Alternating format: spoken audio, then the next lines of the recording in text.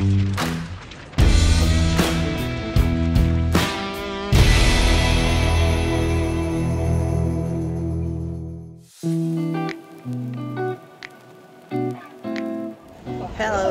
welcome back to my video. Okay, video kali ini saya dalam perjalanan nak pergi ke Pulau Tenggol untuk diving. Saya bersama Keka dan Kak Liza di dalam toilet. Sebenarnya trip ni kita trip tiba-tiba yang dirancang less than a week. Kan? Sibuk lah jawab telefon. Sekarang kita berada dekat kawasan rehat perasing nak isi minyak. Kan? So naik kereta Kak Liza. Inilah kita punya perancang yang last minute ni. Tiba-tiba pemandu Grab. Pemandu Grab yang akan hantar kita sampai ke Bungun ni. Dia balik lah masuk dia tak. Dia balik, dia tak dive. Wow, Superman tak jadi. Jadi Superman.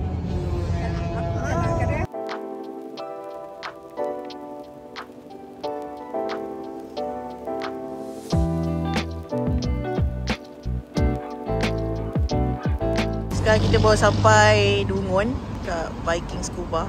Ngam-ngam nak maghrib Dah pukul 7. Yelah, maghrib dulu barulah kita keluar pergi makan. Ambil kunci. Ini tempat kami tinggal. Ini dia. So kita besok lah baru kita start dive. So apa benda ni? Kenapa? Ni orang dua orang ni tak tahu daripada KL sampai sekarang kecoh apa tau.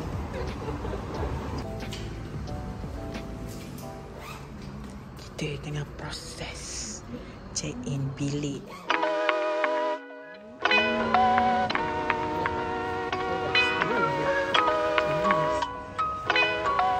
Hello, good morning everyone. Bilik saya betul-betul nyamuk. Bilik saya betul-betul depan laut ni. Itu dia, matahari sedang terbit di sana. Okey dia, tepi pantai. Wah, cantik betul ni depan mata ni. Sekarang pukul 7. Memang tak ada tripod lah. Kalau tripod boleh set timer untuk time lapse ni.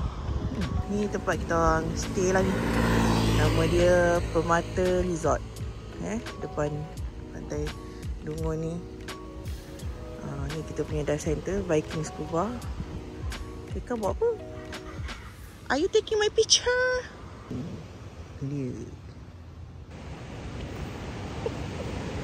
Okay, actually trip ni kita macam last minute sebenarnya. Very the last minute.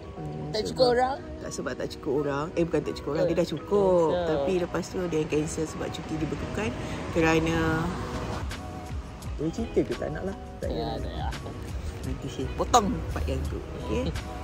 Saya memang nak dive kat Tenggol ni. Cuma tiada peluang je lagi. Ni tiba-tiba kan. Masa pun ada. Time pun sebenarnya cuti weekend panjang untuk Deepavali. Aku sikit perut lah. Wow. Sikit perut. Sikit perut.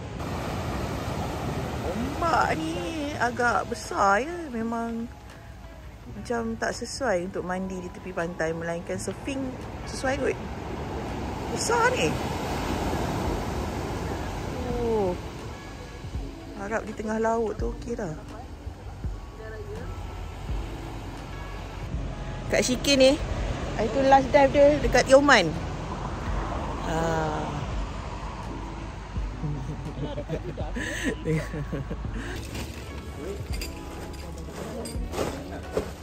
Sekarang ni kita tengah simpan barang semua. Ambil keluarkan daripada beg.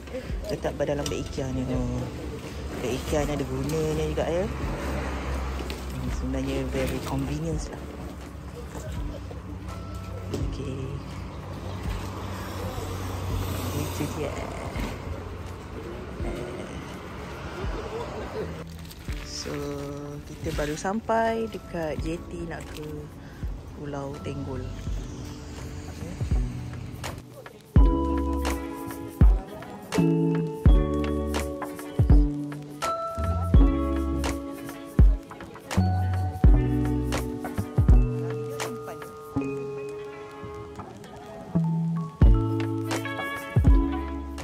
Kak, rasa dia macam pula Q-Moon tak pasang sendiri. Dia macam tengok dia jauh Kan? Selalu kita pasang sendiri. confident. Tapi insyaAllah. Okey je, insyaAllah je. Ayah pro. Yang betul macam mana aku nak langkah. Ikut belakang lah, astaghfirullahaladzim.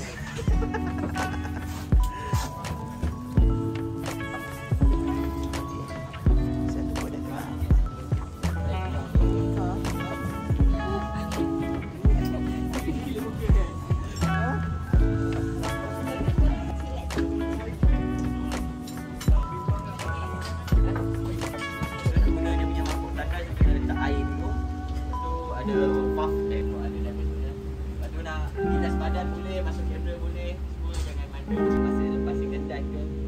Second dive ke last dive ke. Kalau ambil awal-awal basah dah, kau tahu.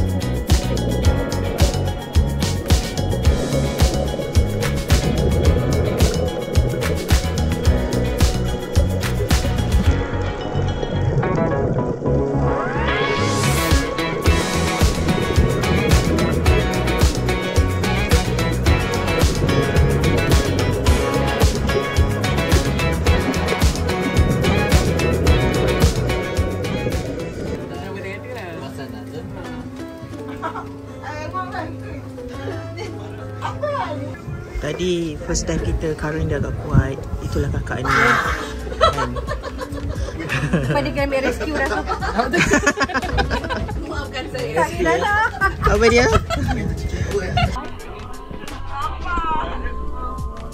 Hey, bateri. Heka, bawa bateri ke? Kena tukar ni. Ya, ma'am. Apa lagi kau nak? Lapak. Sekarang kita berhenti untuk interval. Interval. Ni nampak ni orang lapar makan. Lepas ni kalau dia bagi ikan makan dalam air, kita tahu lah. Itulah. Okey, ini yang inilah yang sebenarnya Pulau Tenggol. Tadi pulau on the way nak sampai Tenggol. Habiskan bateri tu. Cepat. Kan? Habiskan.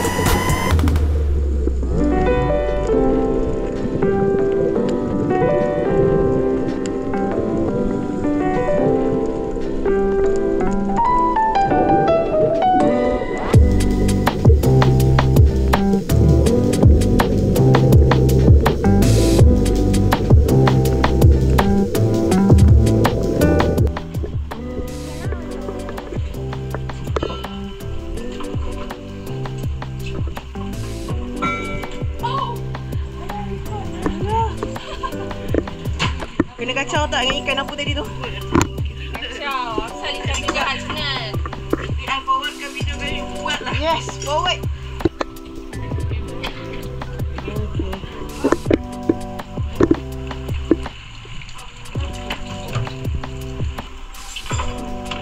Si menyelamat.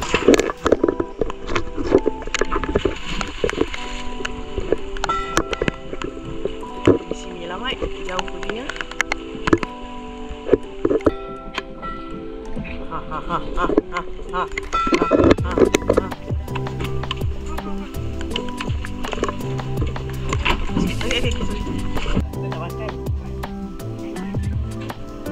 Tunggu dia naik. Dia naik ni. Dia dah kenapa? Oh, ini berdayat. Mana? Diet ke?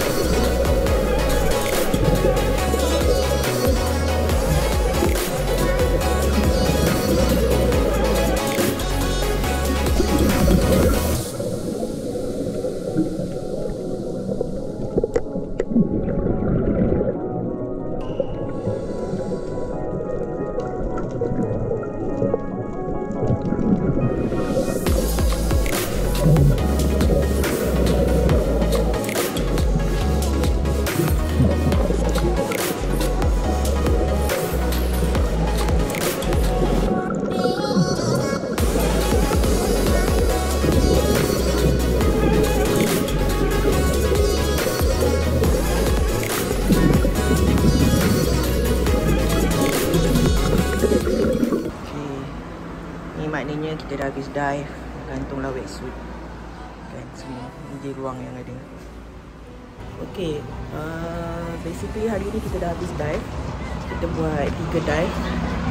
Actually kita dah di dalam dah nak masuk musim terpujuh dah. Jadi current agak besar jugalah. First dive tadi pun current besar, gelombang memang besar lah. Lepas tu kat dalam bila dah turun bawah pun masih lagi ada. Visibility pun tak adalah macam okey sangat. Second dive dia agak tenang sikit lah. Itu kita kat total point second dive tu memang agak tenang sikit. Tak adalah current yang besar sangat kan. Dan second dive pun kita tak pergi deep. Saya maksimum 16 kot. Sebab yang first dive tu saya tengok dah sampai ke 24. Okay, yang third dive pun current besar. Dan itu pun visibility dah kurang. Dah memang dah tak ada. Sebab kita dah memang nak masuk musim terpujuh. Dah hujung. Ini dah berapa bulan tadi? Hari ni 21 hari bulan kan. Tapi yang bestnya kita dapat turtle lah. Nampak turtle dua kali kan? Turtle yang agak besar lah kan. Sebab saya jarang, bukan jarang lah, tak pernah lagi dah nampak turtle kan. Ini first time saya nampak. Jadi sekarang baru pukul 5 macam tu. Kita nak pergi makan lah lepas ni. Agak penat lah. So kita akan sambung lagi esok. Dan esok lagi 3 dah. Okay, jumpa esok. Bye.